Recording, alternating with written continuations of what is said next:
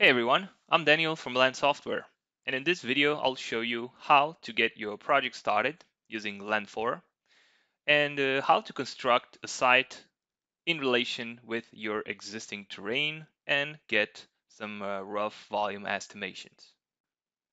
I have my data here on the left, which is a bunch of spot levels and a couple of ridge lines I placed already in the LAND4 existing category. And they represent a road all together with the terrain around. Now the least I have a simple sketch with a couple of measurements and 4 percentages. And this represents very roughly the parking, which will be connected to the road, same with the pavement around the parking. Now the least I have already drawn a polygon representing the parking lot and the parking edge. So I can use this later to build my ridge lines, which are going to represent these objects.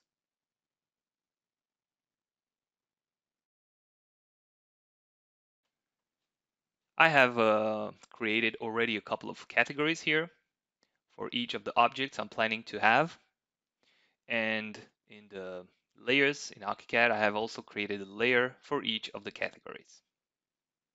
You can check them in the category settings, and under modify function, you can assign your desired layer.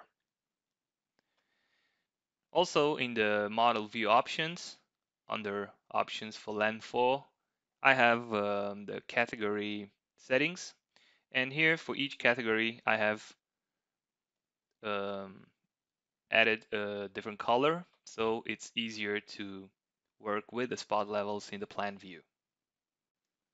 I have also defined my outer boundary of the area, just so it's easier to recreate it every time.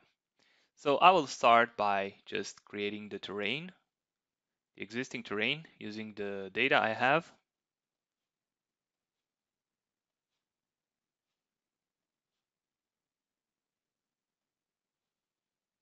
And we can see our road, which has some brake lines, and the rest of the terrain, also in the 3D. So what I would basically want to do is just place my parking lot somewhere on the terrain where I can connect it to the existing road, and then just do the rough estimations of the volumetrics and see how much cut and fill I will have in relation with my parking lot. I will start by simply dragging the polygons over my terrain. I'm planning to place it somewhere here. I don't have, in this situation, I'm not obliged by any by the cadaster or any kind of limits, so I can decide where to put it, and I decided to put it here. And we can already see on the level lines there is a fall from the right top corner towards the left bottom one with the terrain.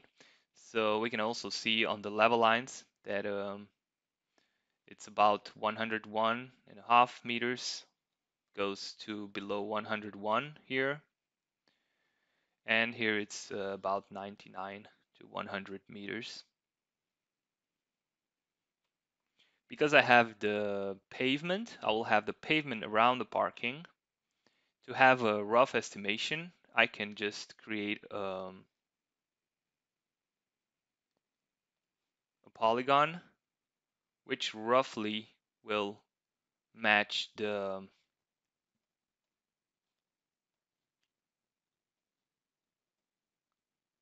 also the pavement.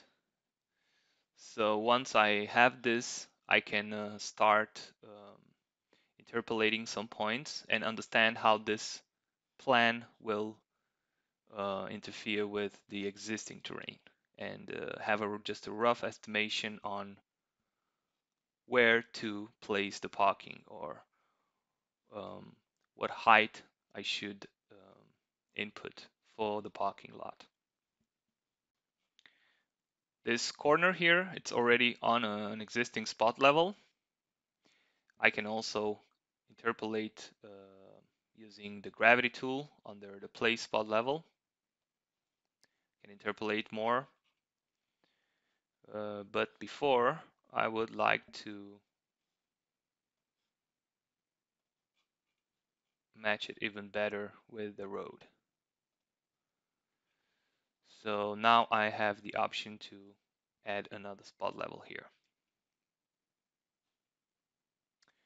Because the terrain is falling from the right top corner, I am considering using an interpolation, and I will use the constant gradient interpolation, where I can set a fall percentage and a direction.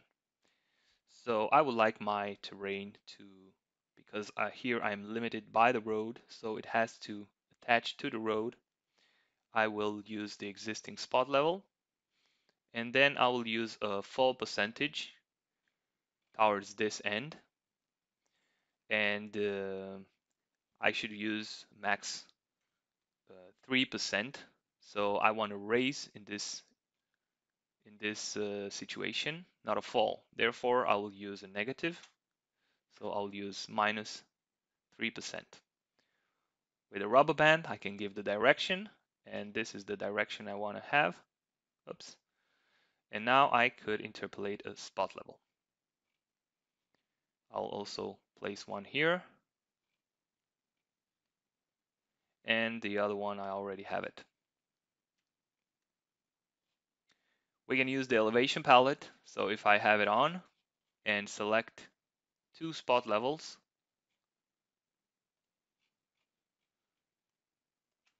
my elevation palette will pop in, and here I am able to see the bottom and the top spot level and the fall in between them. So I have roughly 1.5% fall in between these two spot level, and that's fine. And I have 3% fall in between these two.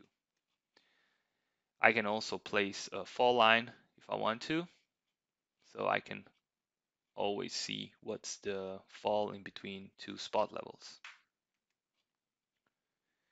Now I have all 4 spot levels here, and maybe I'll use this line as a ridge line. So I will select it and then press on create ridgeline function. And now I just need to hover on top of these spot levels and simply click on them so they get attached to the polyline. Once I'm done, I press the green mark, and we can already take a look in the 3D view. So this will be, or this is for now, our surface. So we can already see that here we would need to have a fill, and on the other side we'll need to have a cut because it goes below. An even easier way is to basically, so actually I have already placed these spot levels in the existing category, but what I want to do is place them in my special created category for this purpose, which I have predefined. So I can select them all together and place them in the test surface. Now I have placed them in the right category. I can create the surface. So if I simply draw the parameter representing the test surface and press the green mark at the end, we can already see we have the surface with some level lines on it. I can change the surface material,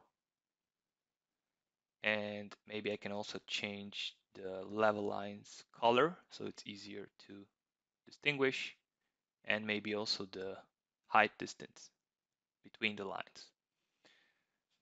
So in the 3D First, when you create this, the layer becomes invisible, so you have to be aware of that. But once I made it visible again, I can now see my surface. Once I have my surface, I can already have a very rough volumetrics.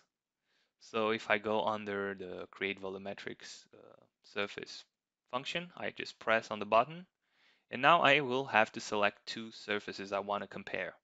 And the first is the existing terrain, and the second one is our surface. For the last part, I just need to draw the fill again.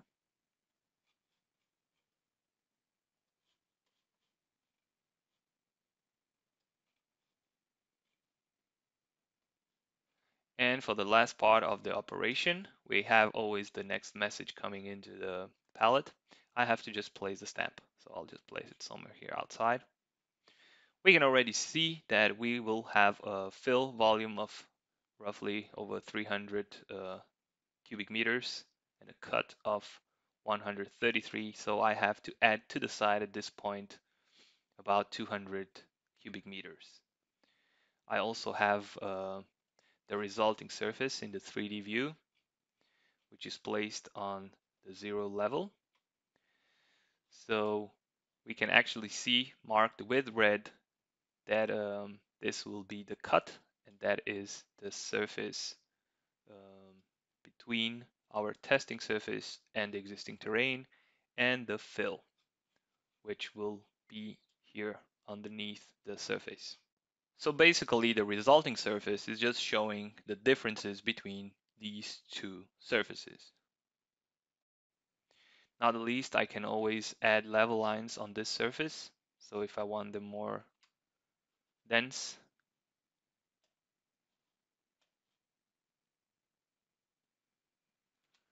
we can now see the level lines just for the fill and not for the cut. And that is, it's because it's below 0. So if I select it again and go on the level lines, I can have the start level going below 0. So if I put it just 10 meters, for instance, we'll now have the level lines shown for both the fill and the cut. Following these lines on the resulting surface is just easy to see how much depth you have in the cut and the fill. During this rough estimations, we have to actually take into account the material we're going to use for constructing the parking and the pavement, and the composites. So therefore, if we use this into the math, it will be easy to balance out the volumes. I have calculated already the area of our test surface, and if we take a roughly 30 centimeters in thickness, based on the material we need to add, or the construction material we need to add to the surface, then we can take that into the math of our volumes. So we will have about 400 cubic meters we need to add to the site. For now, we have about 200 in this model we used. Therefore, we need about 200 more. And in this way, we can balance out our volumes during the math.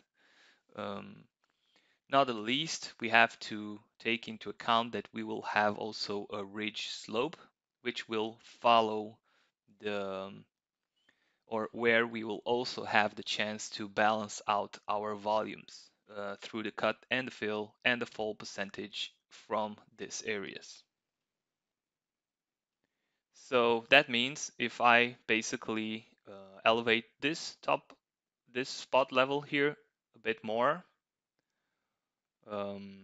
that means I will need a bit more fill, and therefore I will balance out my volumes, including the composites I need to add to the parking surface. And not least because the other corner, the top right one, is at the max of 3%, which we can always check. So because we have 3% and this is the max we would like to have as a raise or a fall, it means I'm a bit more open to work with this corner here or with this spot level where I have a little bit more room to lift it up. So if I select these two again, I can see again the bottom spot level, it's this one here, and the top it's this one. So I want to lock my bottom one and increase the top one. So I have 2.61 now. I can try to 75. And as you can see, the spot level has been updated, and so the level lines. And now we can try again the volumetric process and compare the results.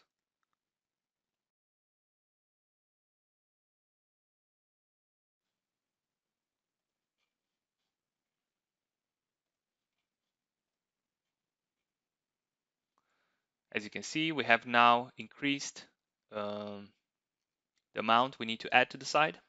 So it's a matter of trying out and trying to balance out the volumes you are planning to work with, while taking into account the fall percentages between the spot levels. So once we have established the surface representing the construction side, and we are happy with the results, we can go further with estimation, and we can use another tool which will project a line on the existing terrain in relation with the surface we just created. So I need to select the ridge line representing the new surface and the existing terrain. Once I've done that, I can press on the function button called create ridge slope, and this function will basically project a line on the existing terrain in relation with the ridge line of the new terrain according to a fall percentage. So I have 20% here. I can try to do this operation. You need to just simply click on one of the sides of your construction site surface.